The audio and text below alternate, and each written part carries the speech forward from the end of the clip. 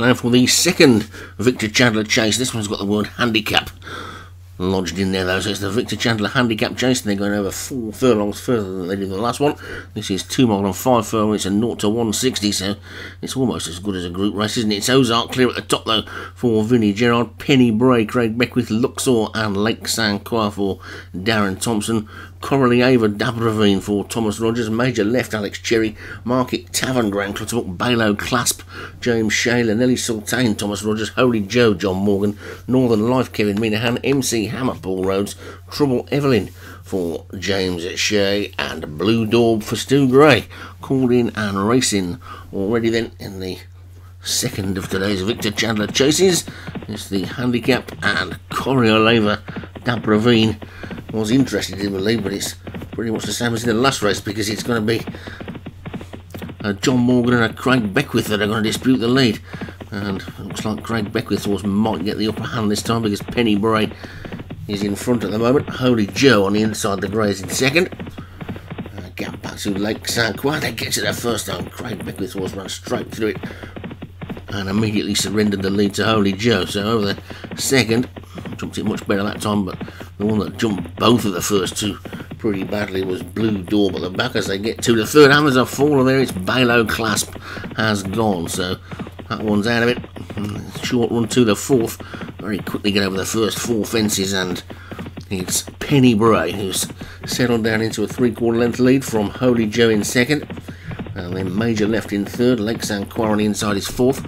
Then comes Ozark clear in the green with the darker green sleeves. On the inside of that one is Lanelli Sultane in the green with the red cap, and Coriolanova Dabravine.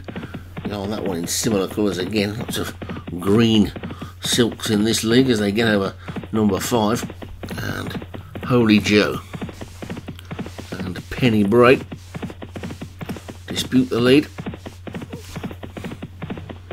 Lake St. Croix and Major Left just behind them as they walk past the stand now, take the fence that'll be the final one on the next circuit,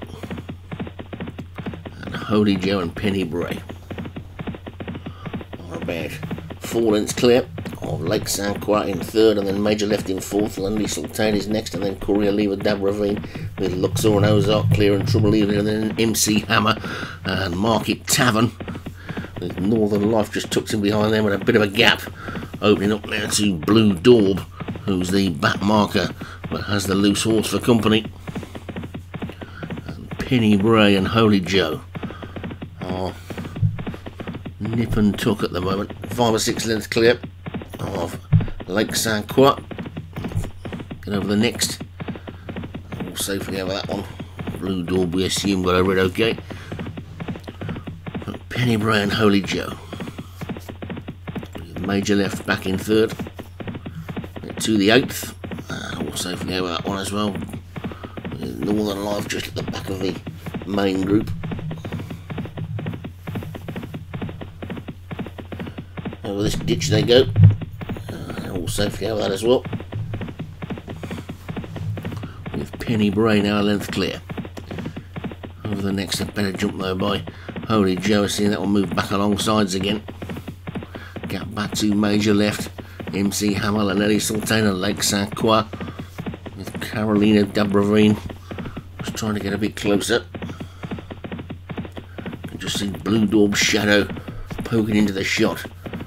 Right over on the right hand side of the screen, but it's at the top end. Penny Bray and Holy Joe disputed. They've got 6 furlongs still to go, and this is at the 11th, and they're all safely over that one with Holy Joe in front again now.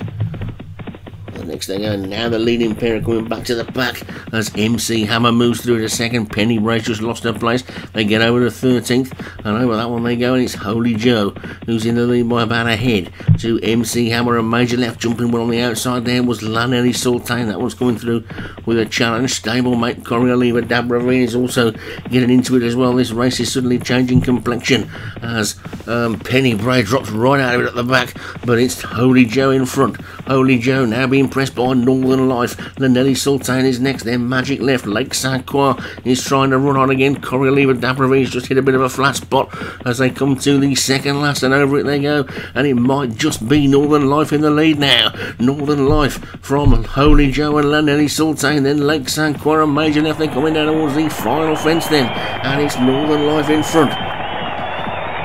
Northern Life leads into the final fence, gets over it nicely, gets over it well, gets away from it well, being chased again there now by Holy Joe. They're inside the final furlong. It's Northern Life on this near side from Holy Joe, and Holy Joe's beginning to get back up again, and Holy Joe is going to take it. Holy Joe's going to be the winner. It's going to be close for the minor placings. Northern Life, Market Tavern finishing really well, might just have got up to steal second, and all the way back to Blue Dawn, was running on at the end and nearly caught Penny Bray.